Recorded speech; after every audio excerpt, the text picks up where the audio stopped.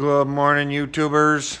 How we all doing today? Welcome back to Small Engine Garage. Today I was just going to make a quick little short.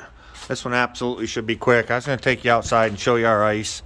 I don't know how many of you are from Michigan, but we got kind of an ice storm. We got the good end of it. South of us got it way worse. There's power outage. Basically the bottom third of Michigan don't have power this morning. See, my truck's just encased in it. Again, we got it. The ground is just solid ice. It's supposed to get into the 40s today, so it should go away. All my tractors are all encased in ice right now. Even my 345. That's too bad. I was going to show you this too. A little John Deere 240 I picked up. Got hubcaps on it. Supposed to run, no deck. What you see is what I got. Seat's good. And a cheap little plastic John Deere cart. I got to get that in, get that going. I got a buddy that wants a tractor just to roll his lawn and to pull a lawn sprayer, and he was adamant about wanting a gear shift. So this is a 240. This is a little 14 horse Kawasaki gear shift garden tractor. This should do him just proud.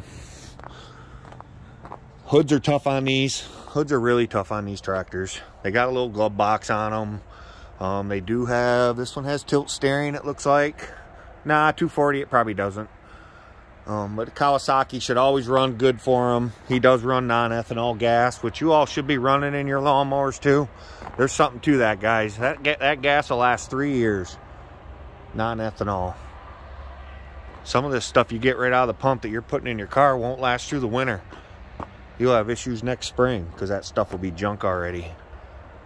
It's worth the $1 more a gallon. I run it in all my stuff. I run it my motorcycle. It's okay if you're running it in the tank in and out, but it's when you go to storage. I was also going to show you real quick. I finished tearing that motor apart yesterday out of that 345. There's no bearing in the top of that block. There's a bushing bearing. If that makes sense. I'll show you here in a minute. Where's it at? Right there. That bushing is supposed to be in the block.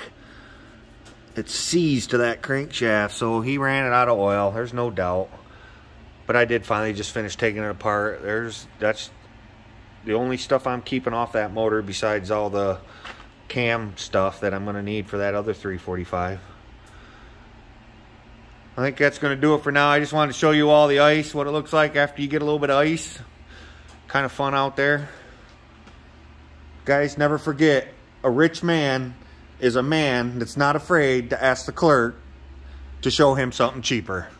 Y'all have a good day. Like Putin says, get off your ass and get your project done. Get them tarps off, get them boxes off it, get it done. Whether it's a car, a bike, a motorcycle, a snowmobile, who cares? You know, a boat, who cares? Have a good day, guys. Take care.